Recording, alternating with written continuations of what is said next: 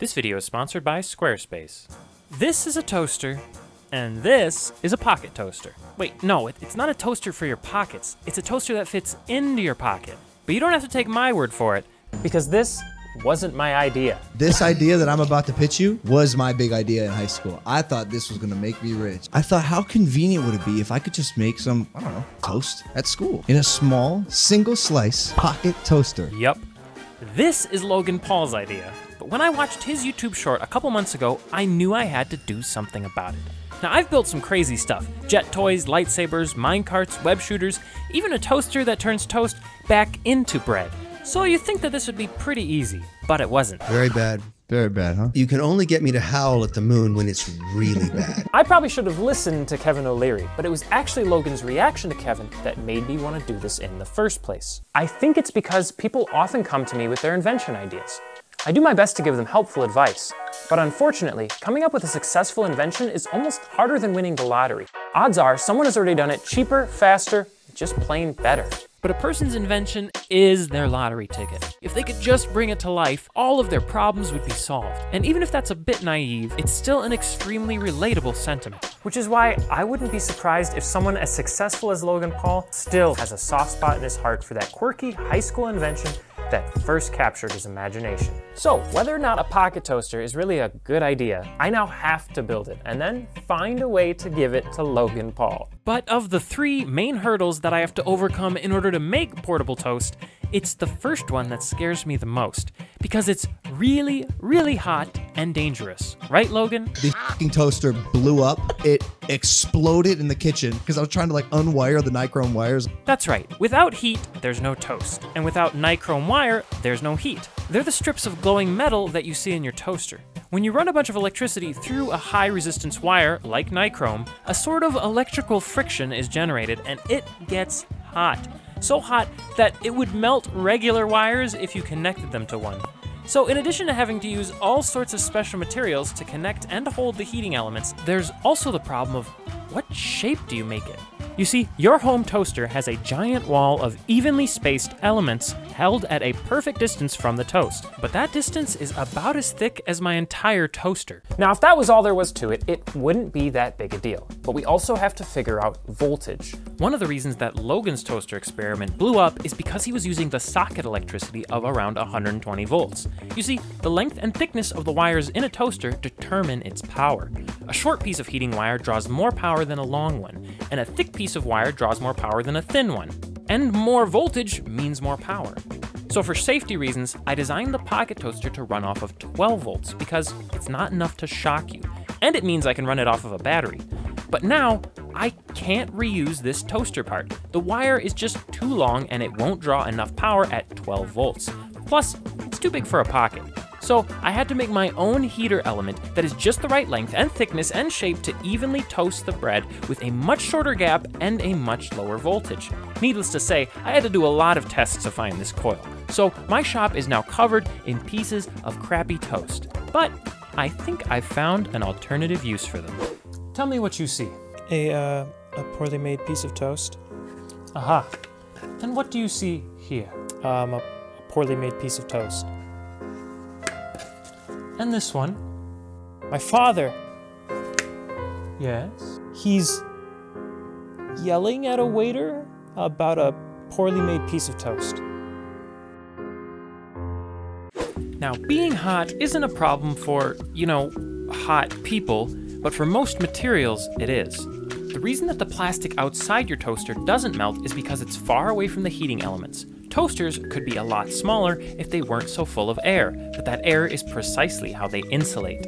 Our pockets just can't handle all that empty space, so compressing our toaster means assembling an elite team of specialty materials. Polyether ether ketone is one badass plastic. He can operate successfully at almost 500 degrees Fahrenheit and bathe in solvents that would dissolve most other plastics. But his services come at a high price. This is $90 worth of half-inch PEEK.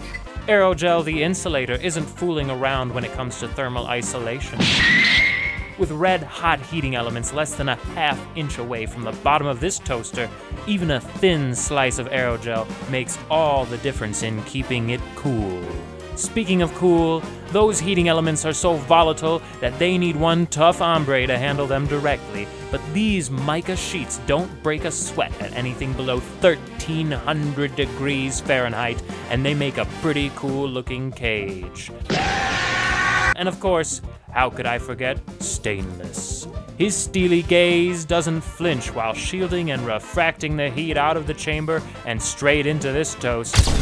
But not, of course, before passing through the slots in the stainless grill that's held on by stainless screws. And this A-team would be nothing without the support of the anodized aluminum plates, Teflon gasket, machined aluminum buttons, limit switches, relays, XT60 connector, and a mixture of high temperature and silicone wire. Okay, so this isn't exactly budget friendly. After all, few people would buy a pocket toaster that costs 4 times as much as a regular toaster in materials alone. Heck, I even tried to repurpose some existing cases to save some money and time, but quickly found their build quality to be lacking. Besides, this is for Logan Paul, which is also why you might recognize the grill cutout design, because I lifted the pattern off of his merch website. In fact, over the countless hours of sketches, design iterations, test after test after test, I basically just pictured handing Logan something that at the very least wouldn't burn down his house, and hopefully he might actually think looked cool. And even if he doesn't, I think it's pretty dope. Tell me in the comments what you think. You know what I think, Joel? Make some toast. And don't forget the butter. Fair point. Here is how you make toast on a pocket toaster. First, you connect either the 12-volt adapter or a sufficient battery.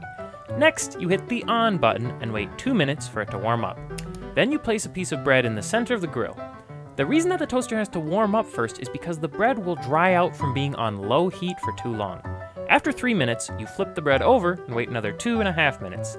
Then you have your toast. Let's try it. Here's my reaction to eating the first truly successful piece of pocket-made toast.